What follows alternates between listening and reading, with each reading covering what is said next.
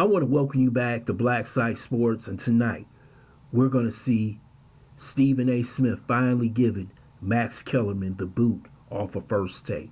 First, I would like for you to subscribe to this channel, hit that like button, hit that notification button, but also comment on this video if you'd like to make a donation. Go to Cash App BLACKSITE7 or go in the description box and hit PayPal.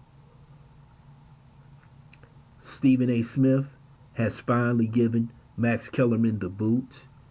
Stephen A. Smith wanted someone on his show that was more competition when it came to debates.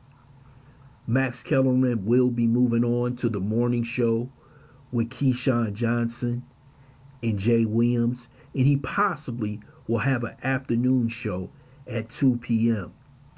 Max Kellerman is better known as a boxing analyst. You know, he had Max on Boxing on ESPN, in which he loves boxing. That's been his staple ever since he was on cable access in New York. But Stephen A. Smith is exerting his power over at ESPN, over at Disney. We saw him the other night filling for Jimmy Kimmel. And Stephen A. Smith wants to be much bigger, possibly wanting a late night show.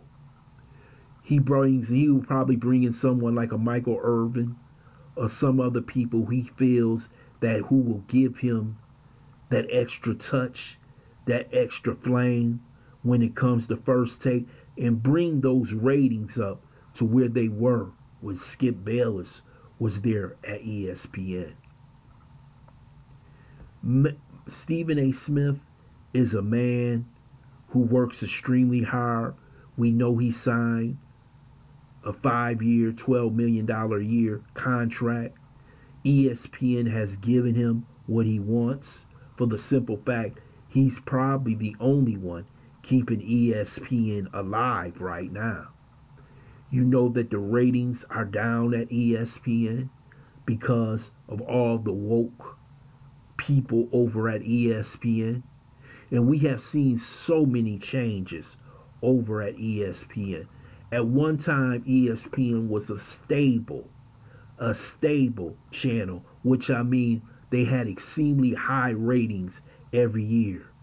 But when they took that turn to wokeism, you saw the channel take a huge step back.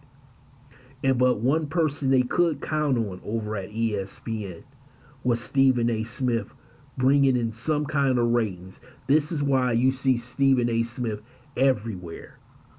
You see him NBA traveling to different cities because he's the only person that probably has a high Q rating at ESPN. So the more they put him on the air, the better the ratings are.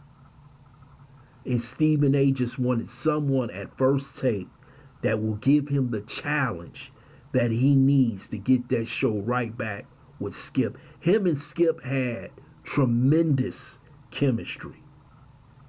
You knew every day when that show came on, they had a huge audience. For the simple fact is that they actually liked each other as friends, because Stephen A. Smith gives Skip Bayless the credit for his career. He came on the show. You remember Skip used to be on Cold Pizza. They needed someone to fill in. He found Stephen A. Smith, gave him that opportunity that he could make $12 million a year. And Stephen A. has always been indebted to Skip Bayless as a friend.